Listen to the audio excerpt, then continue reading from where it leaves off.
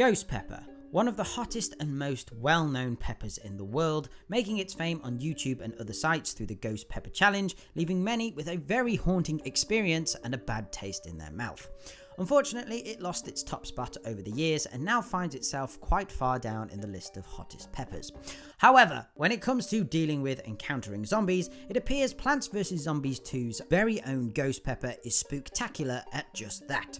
Despite being undead, Zomboss's army's taste buds are apparently very much alive. Taking itself in the most literal and supernatural sense, ghost pepper is actually the only ghost plant in the entire game, and in turn comes with a very particular set of skills it has acquired over a very long life and death. Costing just 75 sun, the deceivingly cute ghost pepper is a semi-instant Gemium plant. Dealing 30 damage per shot every 0.5 seconds, ghost pepper lasts for a duration of 10 seconds before exploding with 450 points of AoE damage.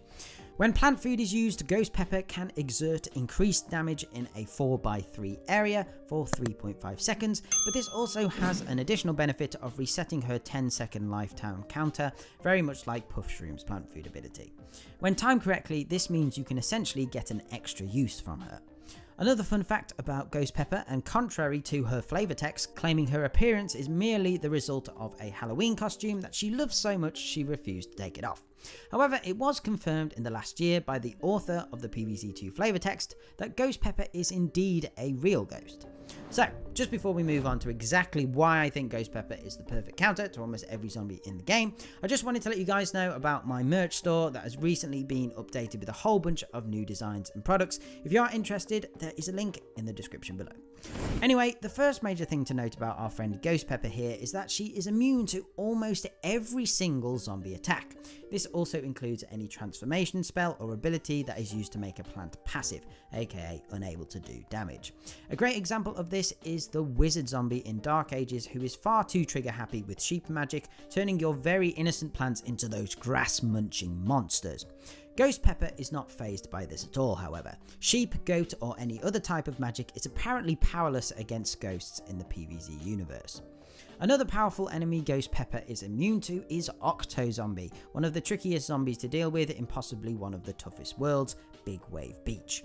Whilst we can assume the octopi will just go straight through Ghost Pepper, and hence why Octo Zombie refuses to target her, not all zombies are completely stupid, you know.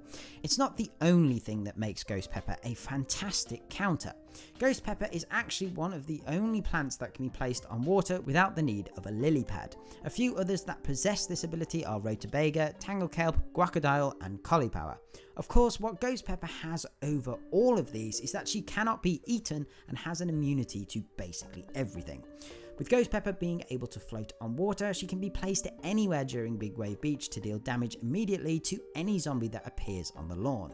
This can be insanely useful, especially when the difficulty starts to ramp up. Ghost Pepper also has incredible crowd control. Whilst difficult for me to test completely as I don't know how to do varying levels, it appears that there is no limit for the number of zombies she can attack at once. As long as the zombies are in her range, they will get haunted. Speaking of which, Ghost Pepper can attack in two directions as well. 2 squares to the right, 1 square to the left, and of course on her own tile as well. This means that you can literally stick Ghost Pepper in the middle of a crowd of zombies and she will thin out the horde very quickly indeed. Ghost Pepper may not have the biggest damage output, but it's perfect for these types of situations with weak zombies.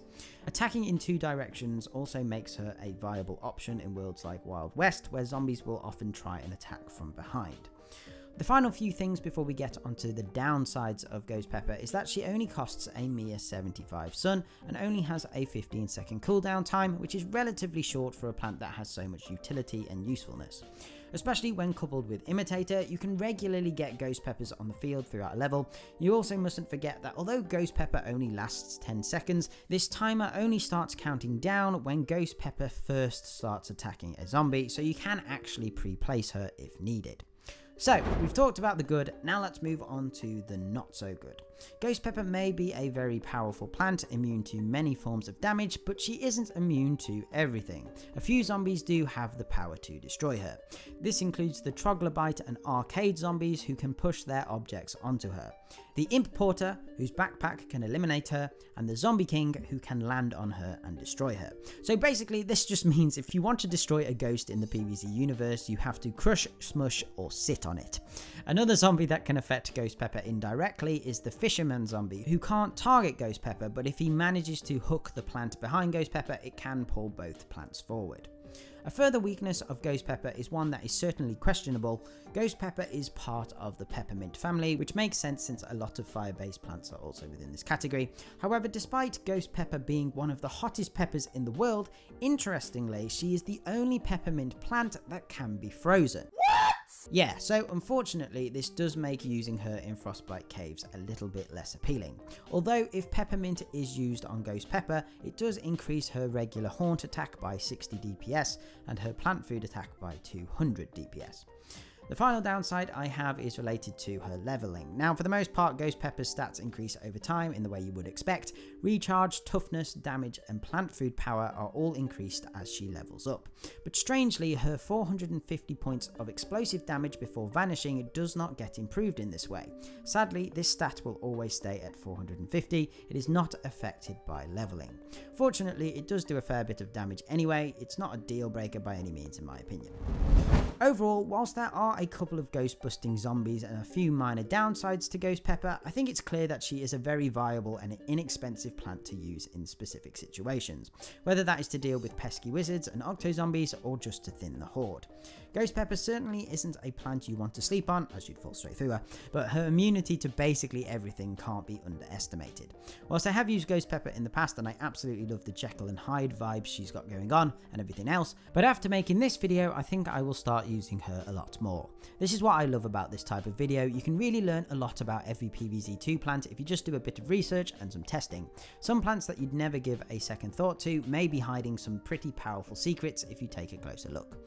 Anyway guys, that's about it for today's video. As with all discussion videos like this, I'm bound to have missed something, so let me know your opinions on Ghost Pepper in the comments below.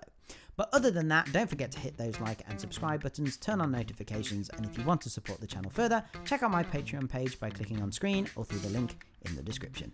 Okay, thanks guys, bye.